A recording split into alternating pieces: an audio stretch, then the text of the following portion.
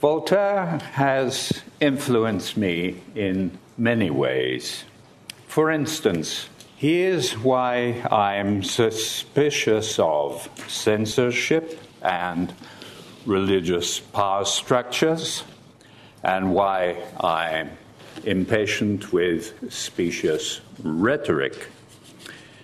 Voltaire introduced me to la clarté française, French clarity, which lasted until 1945 and then has progressively disappeared.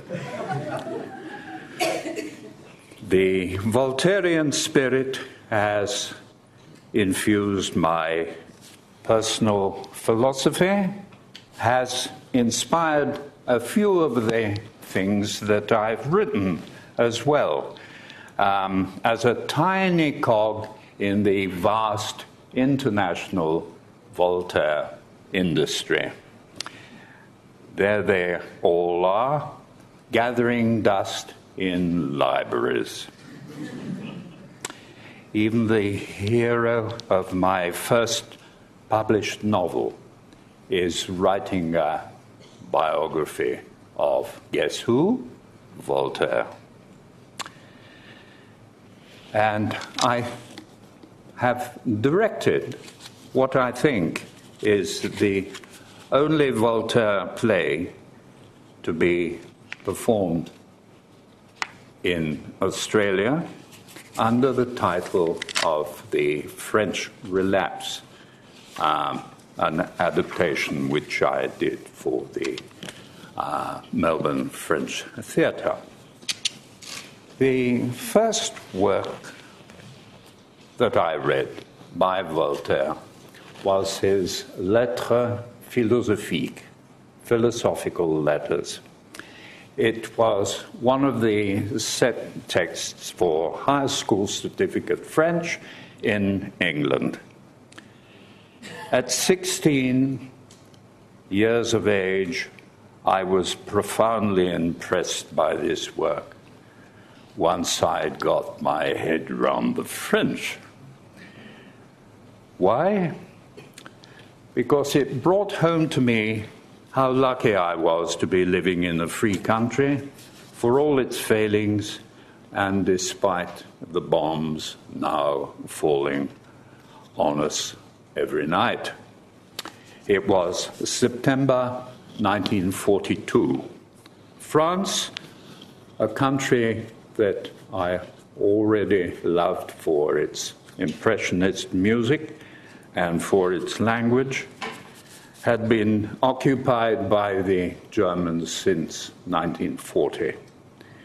In a situation similar to the France that Voltaire was exiled from when writing these very letters, an oppressive tyranny. Even at 2 centuries removed, the Nazis recognized Voltaire as a natural enemy. During their occupation of Paris, they destroyed the statue of Voltaire. He was the key thinker that the Vichy government, the collaboration government, feared most. So they banned the teaching of Voltaire in French schools during the whole of the German occupation.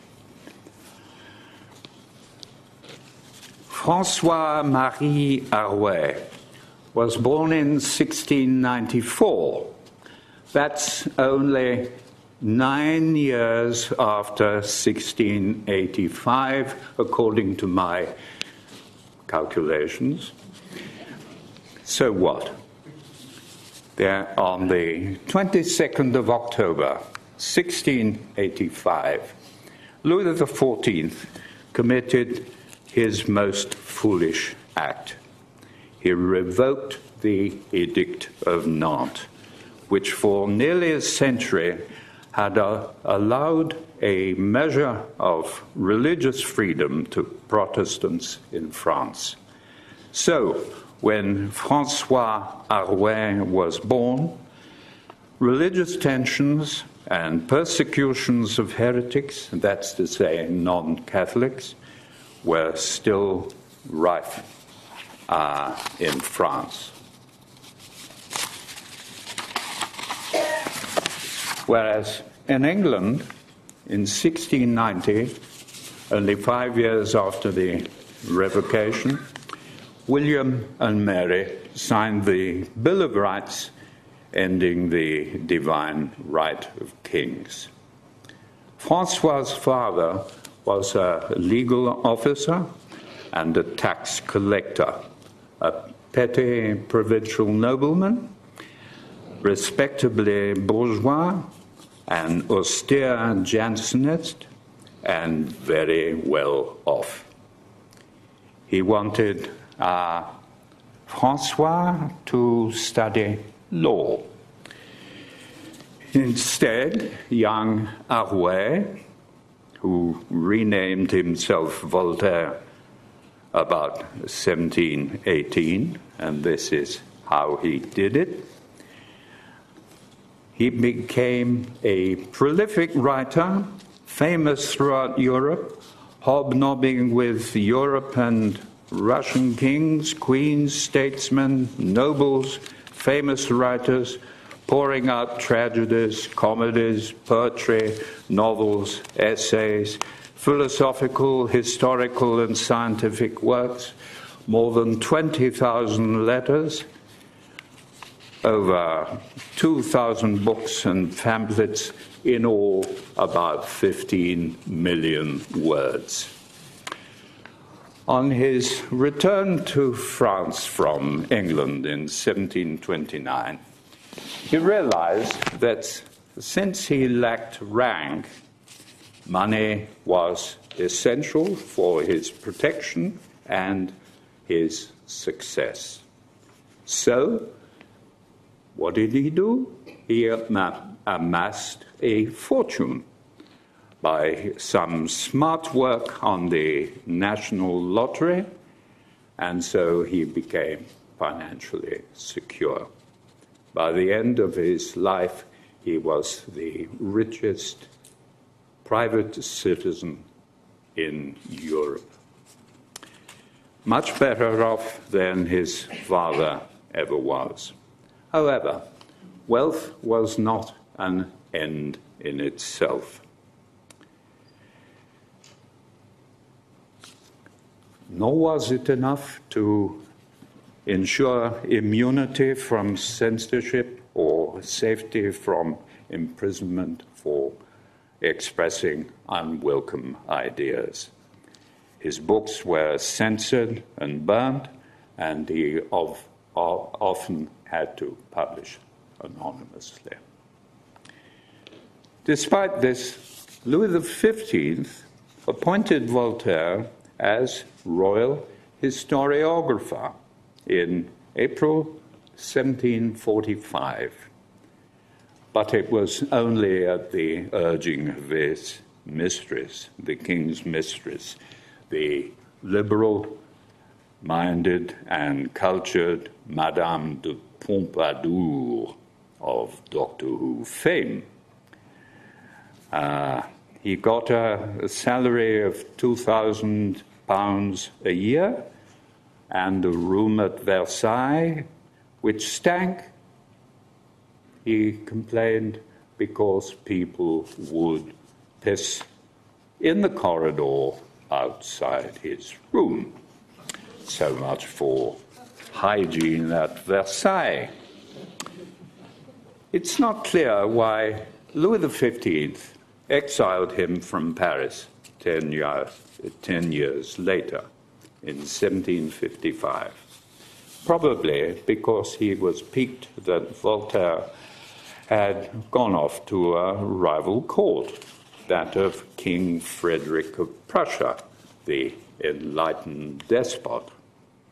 So, when Voltaire escaped from Frederick's clutches after 3 years, he found on his way back from Prussia that he was barred from Paris, the only place to be for an 18th century French gentleman writer, and he had to live in exile for the last 23 years of his life.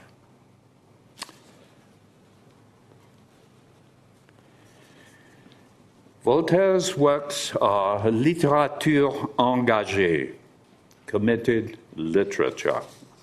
Even his plays, fictions, and poems were vehicles for his deeply felt expressions of disgust at l'infâme, the infamous, the abuse of power by absolute authority, aided and abetted by the official church.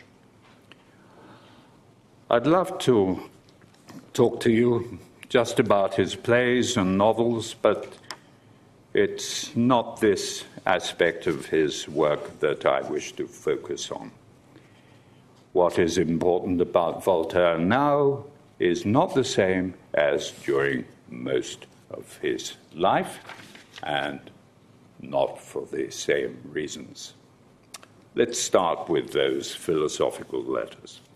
These so-called letters are, in fact, Voltaire's reactions to being unjustly exiled for 2.5 years in a relatively, I say relatively, free and tolerant society, whereas his own country, France, was a theocratic tyranny based on fear and violence and ruled, however incompetently, by absolute monarchs. When the Lettres philosophiques were published in French, they came out first in England, in English, where it was a bestseller. When they were published in French in France in 1734, immediately an order was sent out for Voltaire's arrest and for the book to be burnt by the public executioner because it was, quote, the greatest danger for religion and public order. Oh, yes, indeed. For example, Letter 5 on the Church of England began with this dangerous statement. This is the country of religious sects. An Englishman as a free man goes to heaven by whatever road he pleases. This statement seems innocent enough, but not to one of the 76 censors in France. A book published without permission might be burnt by the public executioner. The writer, the printer, and the vendor could be arrested and sent to prison. Many of Voltaire's works had the honor of being burned, both in France and sometimes in Calvinist Geneva. Voltaire does point out in Letter 5 the handicaps imposed by non-Anglicans in England, which were very far from being as cruel as those imposed on heretics in France. However, it is, above all, the tolerant atmosphere of London compared to Paris which strikes him. The first 4 letters are devoted to the Quakers. He quotes approvingly a Quaker's remark. Thanks to the Almighty, we are the only people upon earth that have no priests. Wouldst thou deprive us of so happy a distinction? Letter 6 on the Presbyterians. If only one religion were allowed in England, the government would very possibly become arbitrary. If there were but two, the people would cut one another's throats. But as there is such a multitude, they all live happy and in peace. Letter 13 on John Locke. Theologians are too apt to begin their declarations with saying that God is offended when people differ from them in opinion. This is a very wide-ranging and original social, literary, and philosophical commentary, flattering, undoubtedly, and distorted, undoubtedly, but incorporating a good deal of research and a lot of acute observation, hallmarks of his later works as a historian and as a social critic. He loved English theatre, for example, and learned his English by going to the theatre every night, but thought that Addison, because he knew the rules of tragedy, was superior to Shakespeare, whose tragedies were, quote, tasteless, monstrous farces. This is one of Voltaire's several blind spots, not his biggest by any means. There were two conflicting impulsions in Voltaire, I think: acceptance and rebellion. He felt the need to be approved of by those in authority, including God. This tendency clashed with the urge to be an independently minded rebel. That and his education by intellectual, flexible Parisian Jesuits resulted in his adopting a deist stance, a deist. He was far from being an atheist. That's just Catholic propaganda. Since, as a deist, he firmly believed for the rest of his life in a supreme being. Yes, he certainly ridiculed superstitions, but he claimed, I always distinguished between religion and the calamities caused by superstition. The trouble is that the distinction is always subjective. One man's superstition is another man's faith. James Fowler notes that Thomas Jefferson and Voltaire were deists throughout most of their lives. Some people, Fowler goes on, may become deists during the independence stage of their development, not wanting to be part of any institution or under anyone's control. Now, to imply that Voltaire's hostility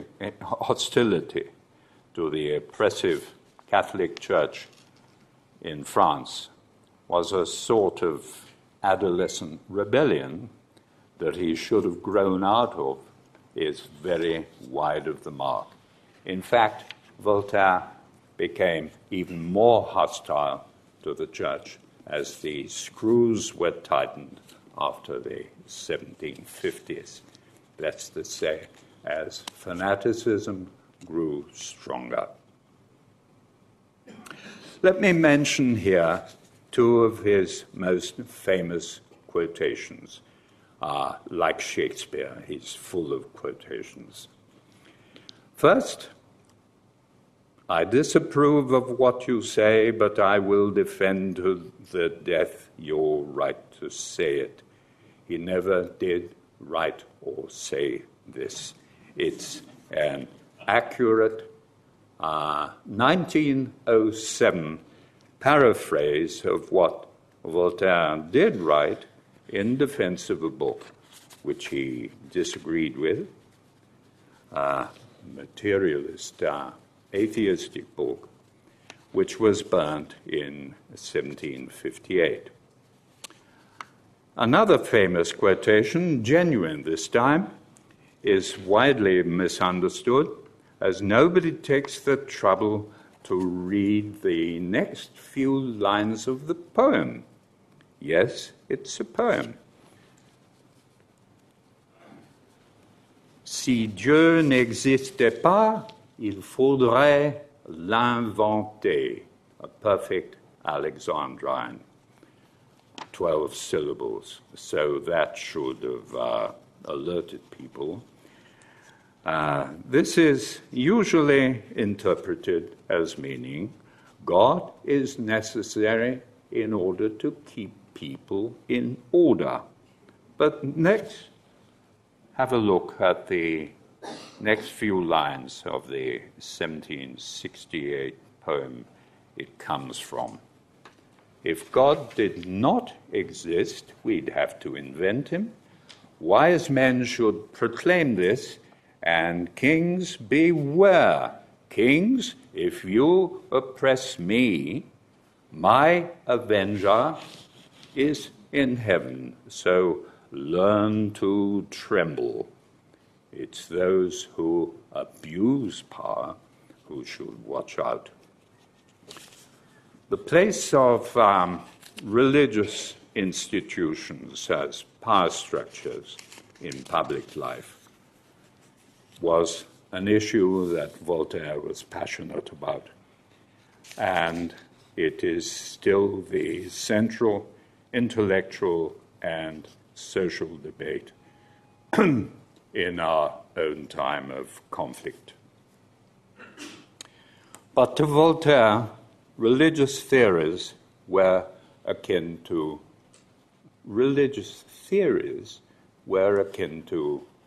metaphysics, and he had little respect for metaphysics, which he considered to be vanity and which he derided in his own down-to-earth way. When he to whom one speaks does not understand, and he who speaks himself doesn't understand, that is metaphysics. So abstract speculations were simply not worthwhile killing anyone over, because no truths, even verifiable ones, would be accepted universally and freely in all cultures. Voltaire thought justice for all was the fundamental criterion of a healthy society. So he was against slavery and endorsed the principle of natural equality. Every man basically has the right to consider himself completely equal to other men. And he said of the peasants, the most useful portion of the human race, the one that feeds us, cries out to its protectors from the depth of its misery.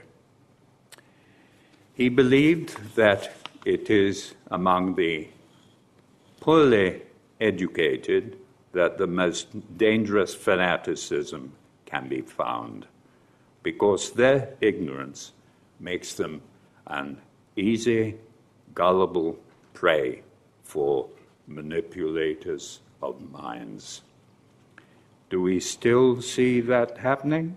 I'm sure we can all think of examples. So education is the most potent remedy against fanaticism in secular schools, of course. Lisbon, Portugal, about 10 a.m. on Sunday, the 1st of November, All Saints' Day, 1755. The citizens were worshipping at Mass and looking forward to seeing a dozen Jewish heretics being burned alive before lunch. Lisbon was suddenly struck by an earthquake, killing about 30,000 of the God-fearing citizens.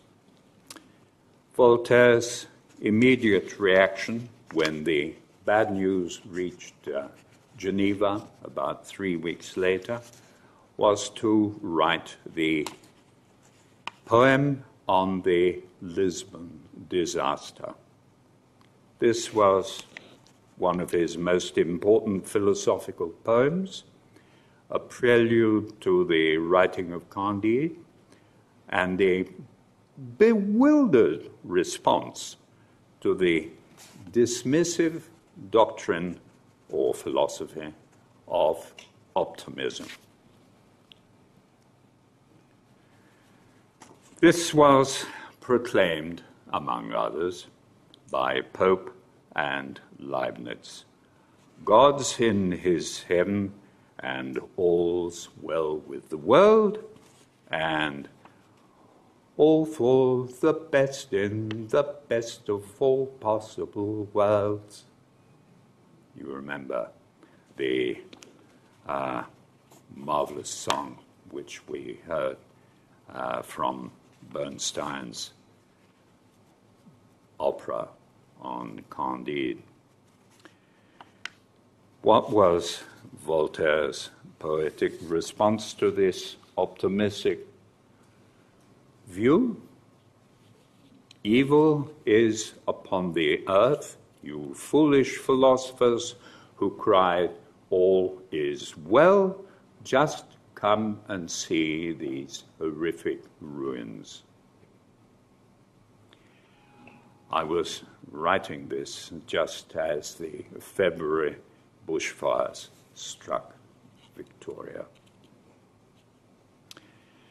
The rest of the poem asks important but perennial and still unanswered questions.